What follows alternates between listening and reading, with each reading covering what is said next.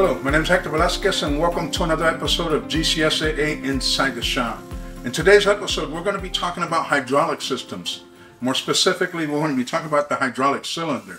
Now with us in this episode, we have two technicians that are going to be sharing with us their tips and tricks on how they go about to troubleshoot their hydraulic systems and how do they go about rebuilding their hydraulic cylinders. Now, without further ado, let's get started. We have a lot to cover.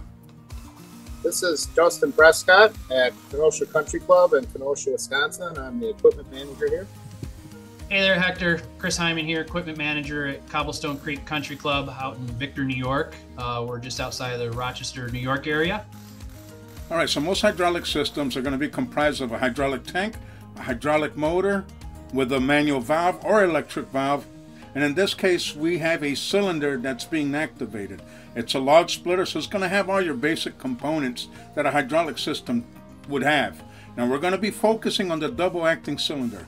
A double-acting cylinder is a type of hydraulic actuator used in various applications to create linear motion.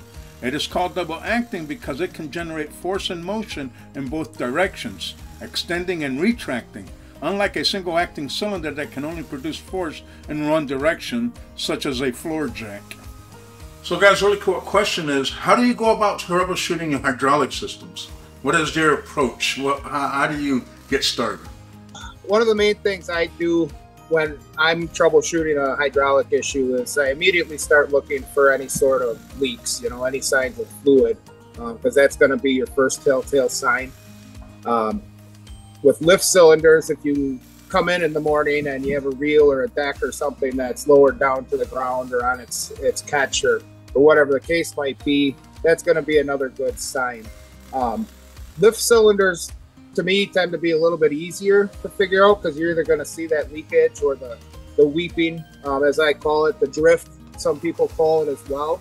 It gets tricky. Got to get that schematic out. And if you're having trouble, you got to make sure you put in some calls. Your most distributors are willing to help you. They're very busy too. So a quick phone call is a lot easier than picking up a machine and it being down for several weeks. And I guess that's kind of where I start. All right, so some of the troubleshooting things that I do, first thing is the obvious. What is it supposed to do? If an external issue, pretty straightforward. I got a sample here. There's an external issue right here where the seal's blown right out and it's leaking all over. Look at the obvious of what's going on, kind of step back. Try not to dig in too deep too quick. I look at schematics. What is the flow going to that cylinder and how should it operate? And then just follow the flow and see if you are chasing a cylinder or if you're chasing a valve. Guys, what are some of the approach that you take when it comes time to whether you want to rebuild or replace your hydraulic cylinder?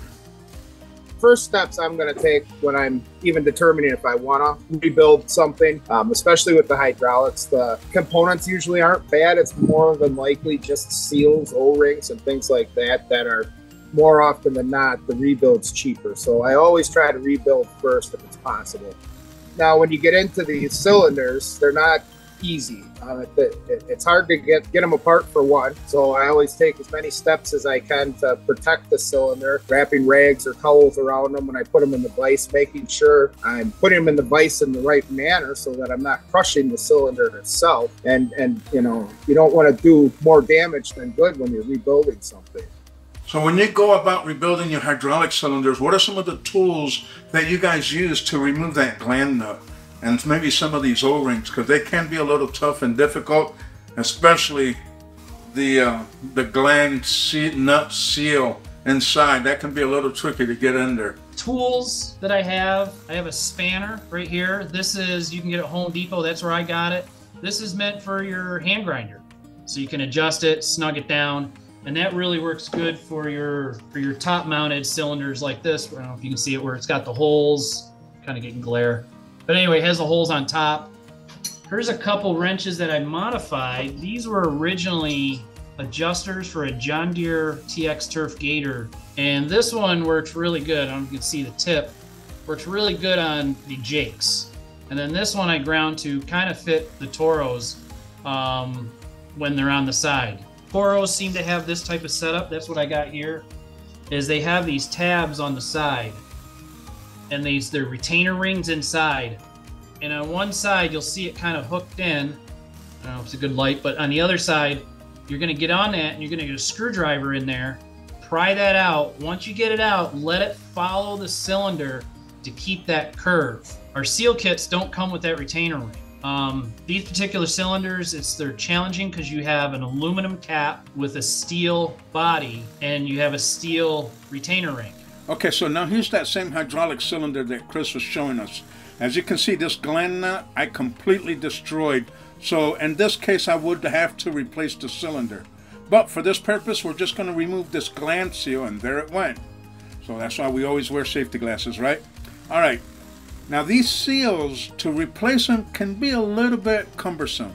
Now these seals are very, very durable. Now here's a real quick and easy way to get this seal back on that gland nut.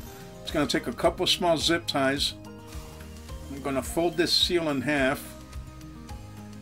I'm going to zip that down. You don't want it too tight. We don't want to crush the seal. We just want to hold it in place.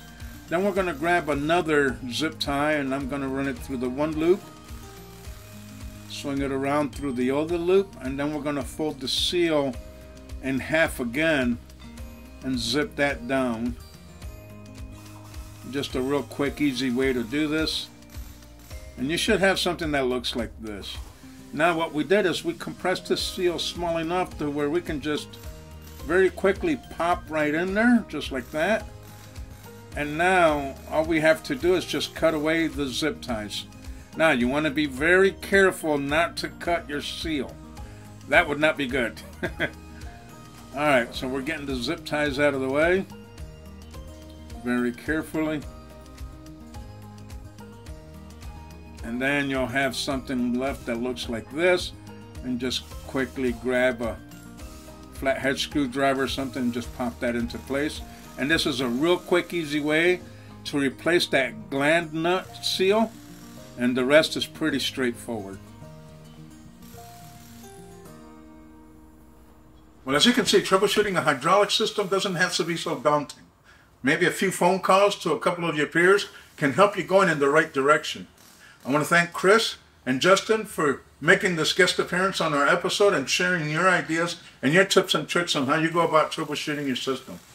I want to thank you for joining me here today on GCSAA Inside the Shop, where we're helping technicians one wrench at a time.